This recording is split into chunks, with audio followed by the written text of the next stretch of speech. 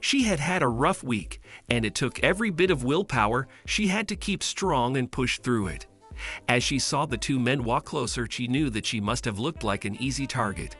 As they got close, one of them said something to her, but she didn't understand. When Agnes got to the gas station, she already felt the fatigue from the long week taking its toll. What should have been something easy was difficult for her. It was a cold October, so she put on her jacket as she got out of the car to put gas in it. Then a van stopped right behind her. She stiffly put the nozzle in her gas tank and squeezed the lever. She knew she'd get better fuel efficiency in the cold weather. Just as the petrol got to $5, she saw a couple laughing and walking past her. She cursed under her breath as the distraction meant she poured in more than she wanted to. The price of the gas she had just put in was more than she could afford. She couldn't believe she made such a stupid mistake. She was normally a strong woman, but after the week she had to stop herself from crying right there at the gas station. She would have to check her bag, maybe she had some extra change inside. Then she saw them coming her way. A man in a hoodie got out of the white van that was still behind her. He kept looking at her when he thought she wasn't paying any attention, but she noticed him. To make her anxiety rise even more, there was a second man in the driver's seat of the van looking at her too. She had no idea that she'd experienced something humiliating inside that van. The register beeped with her gas total. The people behind her sighed as Agnes pulled out a bag of pennies and started grouping them on the counter. The rest came from rummaging around in her purse. The week had already been the worst of her life, but what they whispered made it so much harder. Agnes' cheeks went red, and she held back the desire to bawl as she heard, "You've got to be joking." And seriously?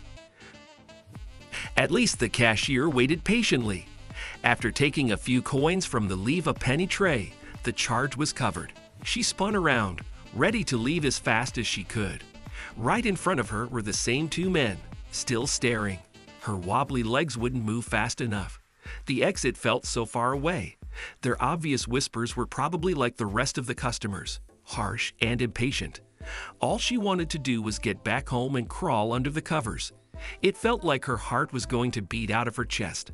The men stepped out of the store. As if things couldn't get any worse, the one with the camera was pointing it right at her. They walked directly towards her.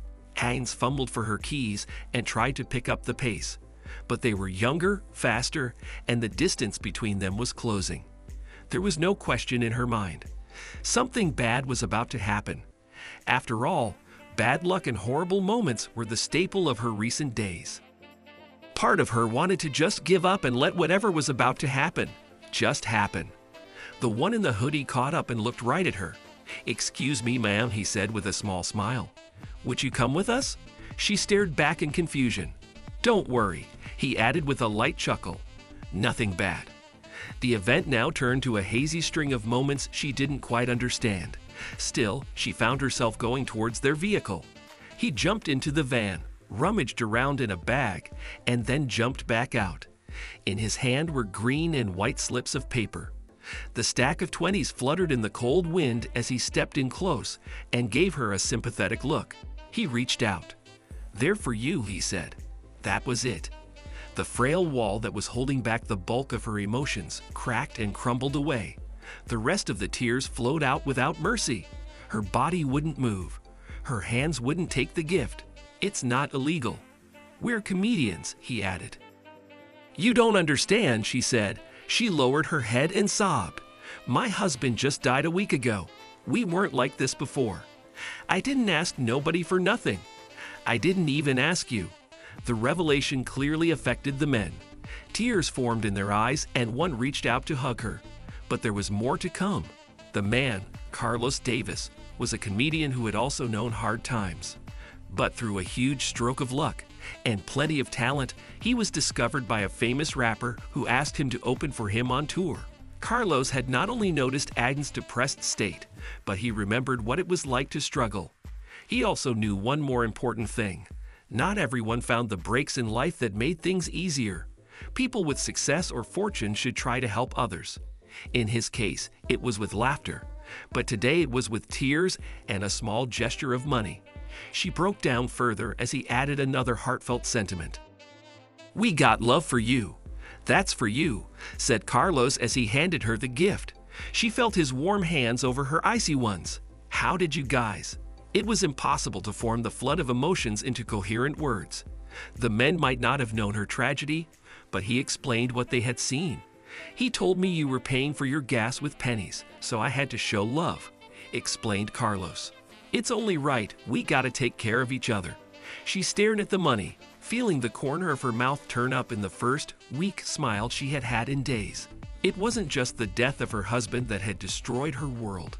The funeral expenses had drained what little money she had left. Everyone wanted her to save money and take the most cost-efficient option to put her husband to rest. But she just couldn't do that to the love of her life. That's why she had to pay for gas with pennies. "How do I thank you or repay you?" she asked. "You don't have to, just pay it forward," said Carlos' friend. "That's for you, ma'am," added Carlos. She had been close to losing her faith in everything, but this one moment restored it all. It was a tiny light in her miserable darkness. She held it tight as they said goodbye and parted ways.